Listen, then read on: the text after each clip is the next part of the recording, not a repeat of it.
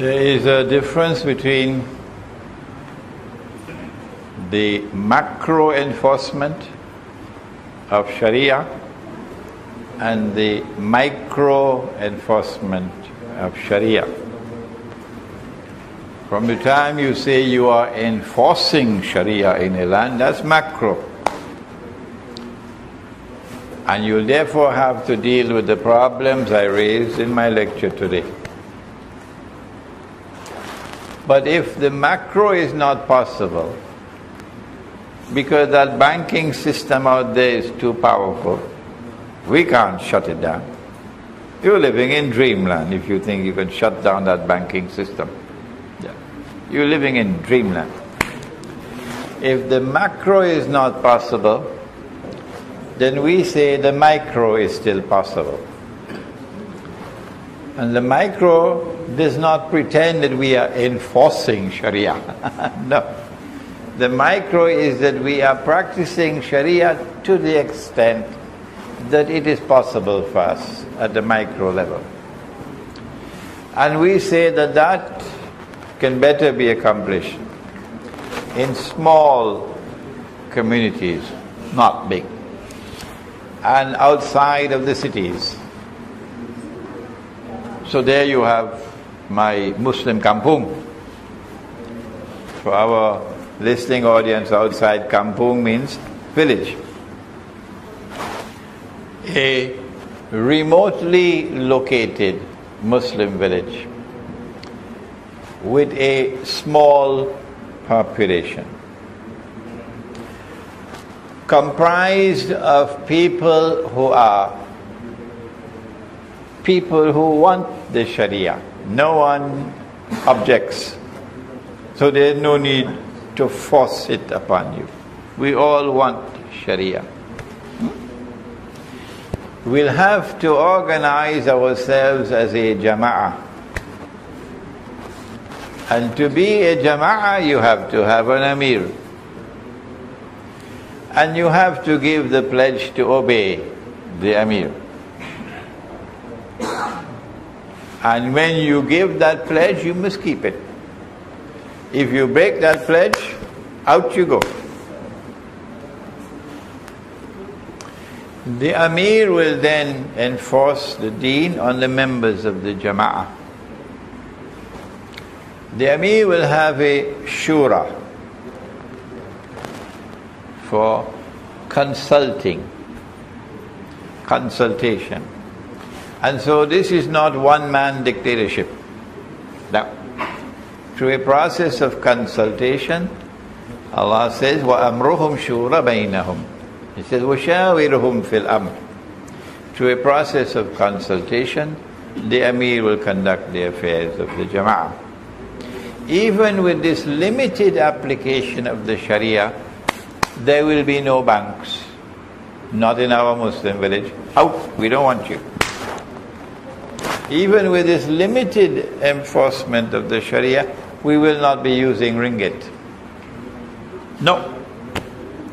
We will use dinar and dirham in our micro market. And if there is a shortage of dinar and dirham in the market in Medina, what would they do?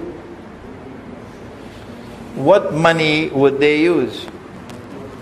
100 years ago, even a schoolboy would answer that question. Schoolboy. Today, 100 years later, knowledge has fled. And ignorance is so profound, it's like the fog in Los Angeles.